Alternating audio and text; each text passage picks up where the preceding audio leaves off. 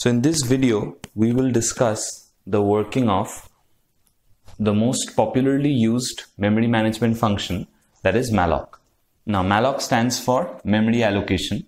If you have to use the memory allocation function, you must include the header file standard library.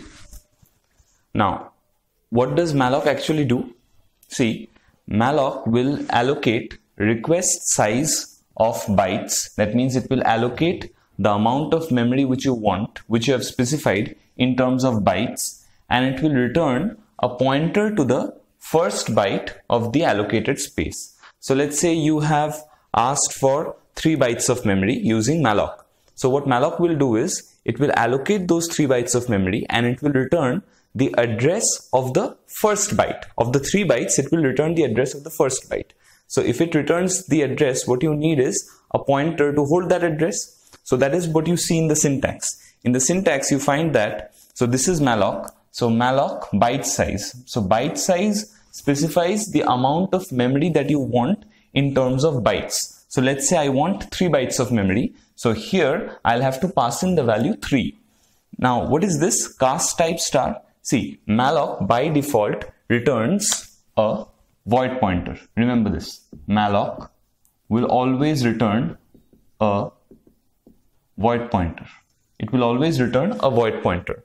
Now, the problem with void pointers is it cannot be dereferenced. Since void pointers cannot be dereferenced, we have to typecast it, or we have to change the type of the void pointer to suit our needs. That means if I am planning to allocate memory to store an integer, then the type here, this cast type, should be int star. If I am planning to store a character, then the cast type should be char star, and so on. So let's take an example. Let's say I want to allocate 5 bytes of space for a character. That means I want to store a single character using 5 bytes of memory space. So what should be the syntax for malloc? So what we'll write is, we will write malloc. So this is how I write it. This is how I write the statement for malloc every time I do it. So the thing is, I want 5 bytes of space. So what should be the value that I pass here? It should be 5. Now what does malloc return? Malloc returns a void pointer. Now I want to store a character. So the type here, so the cast type here should be the same as the type of the pointer. Now since I want to store a character, my pointer should be of type char.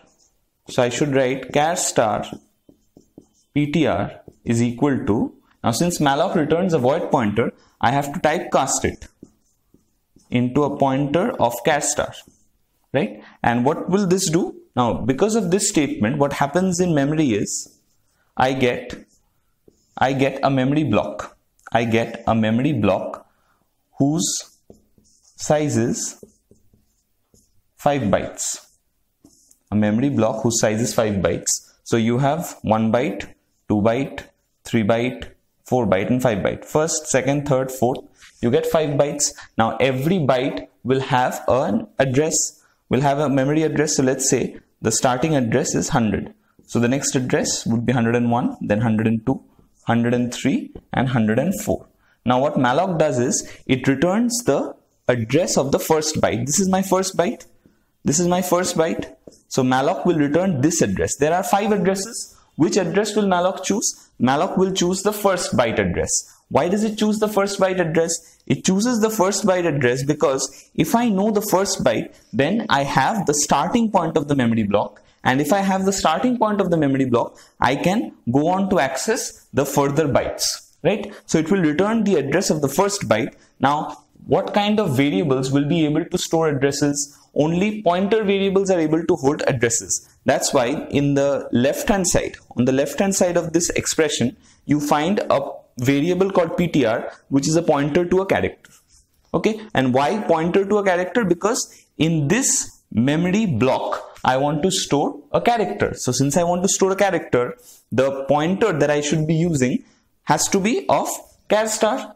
And one more thing, remember, this cast type, the cast type that you have here, this should be the same as the type of the pointer. So here, the cast type here is char star.